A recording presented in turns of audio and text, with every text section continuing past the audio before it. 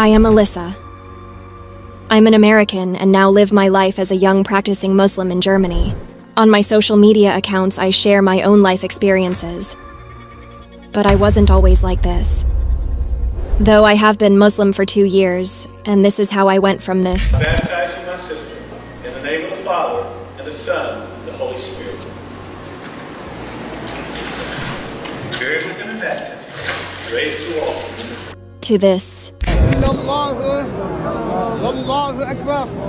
But how has someone from a Baptist Christian background in the United States find the path to Islam and Allah?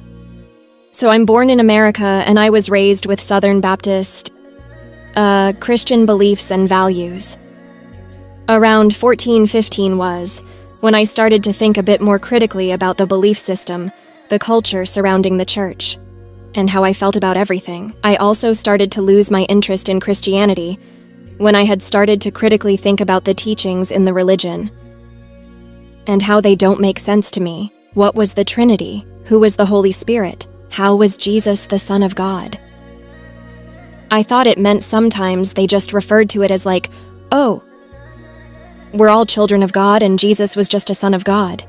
But then I came to realize, like, no, they actually believe he was God's son. And that was something I wasn't very sure about.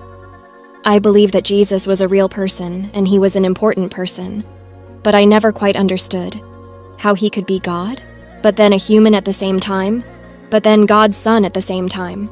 But then, like, these things didn't make sense to me. I have also been isolated during my time as a Christian just because I wasn't been baptized yet. I remember this time when they're passing around cups of grape juice and crackers that I wasn't allowed to have one because I wasn't baptized. My brother had just gotten baptized, and so he was allowed to have juice in the crackers. But I wasn't allowed to have it because I technically wasn't a Christian and I wasn't saved. And yeah, so I just had to sit there while everybody else was eating their little crackers and drinking their cup of juice. And I was wondering why? Because I had been at all the events that these people had been. I went to all these Christian functions, summer camps, and everything. Like, how could I not be considered a Christian? It was very confusing for me. Although I didn't face any significant religious trauma, but I slowly feel myself pulling away from Christianity. I even stopped calling myself a Christian from the age of 15. For the next 5 years, I considered myself as an atheist. I was introduced to Islam for the first time when I was pursuing my bachelor's from an international university in Belgium, where I met Muslims from around the world. Although I didn't feel interested in the beginning, the coming Ramadan changed my life. It wasn't until one Ramadan that my friends told me that they were going to be fasting and they were not going to eat during the day or drink during the day, and they were just letting me know, and I said, "Oh, that's really interesting. I never heard about Ramadan. I didn't know anything about... I didn't even know what fasting really was. My friends explained it to me. It sounded really, really interesting. I had never heard or experiencing anything like that. So I asked if I could fast with them, and of course, they were more than excited to let me fast with them. So during that month, we were fasting, and my friends were praying and watching Islamic videos, and I just asked, like, "Oh, what are the typical things you do outside of fasting during Ramadan?" And they told me, okay, so we're supposed to, it's a time of learning, we're supposed to read a lot of Quran.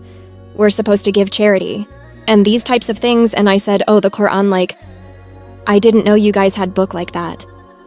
I never read it. I'd be really interested to, and so they were really excited to give me a copy, and I just started from the beginning.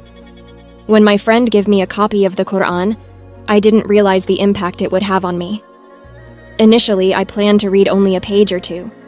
I read through the entire Surah Al-Baqarah and felt it tug at my heart with its simplicity. From that moment on, I spent an entire year researching and learning about Islam through Quran, friends, and Islamic lectures. I would continue to just make small adjustments in my lifestyle, and the things that I was doing, and the things that were around me.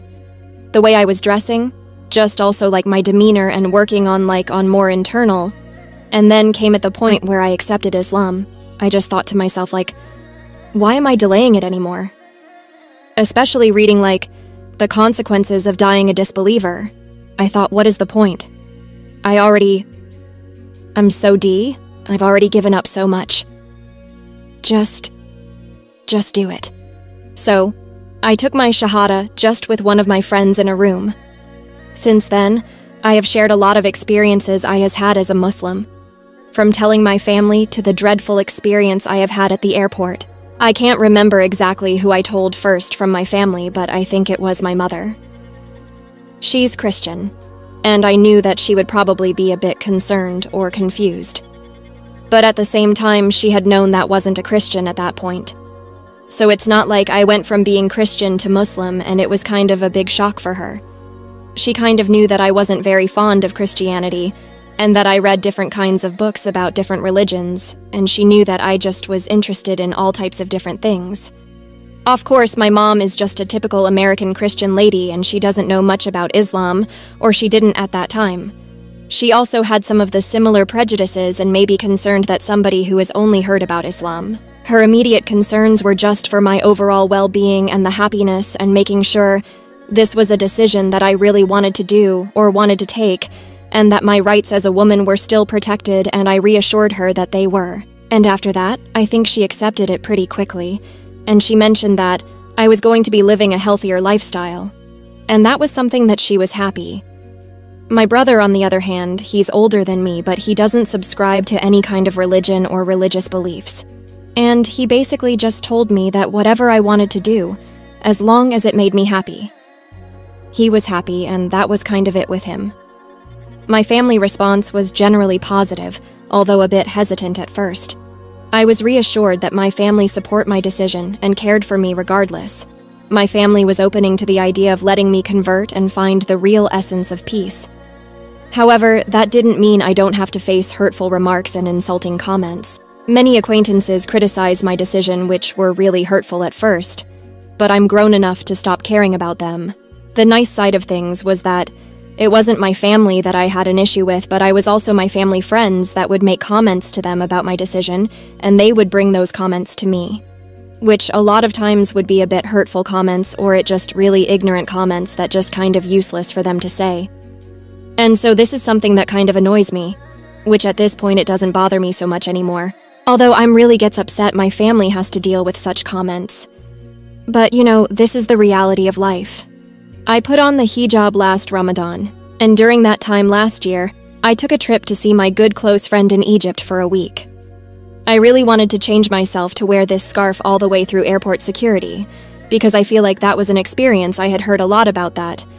If you're a Muslim, you're going to experience a lot more difficulties at airport security, especially if you're visibly Muslim.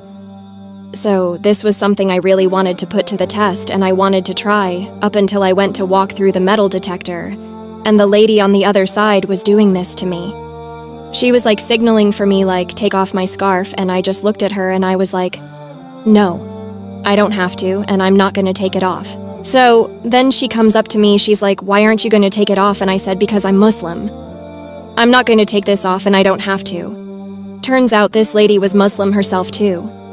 Since I was wearing the hijab loosely, as I was still in the starting stages, I felt the lady was demeaning by telling me you're not wearing a real hijab. Especially she didn't know this is my second week ever trying to wear the hijab. For me that was really hurtful, and it was just a feeling that I couldn't get over for the next hour.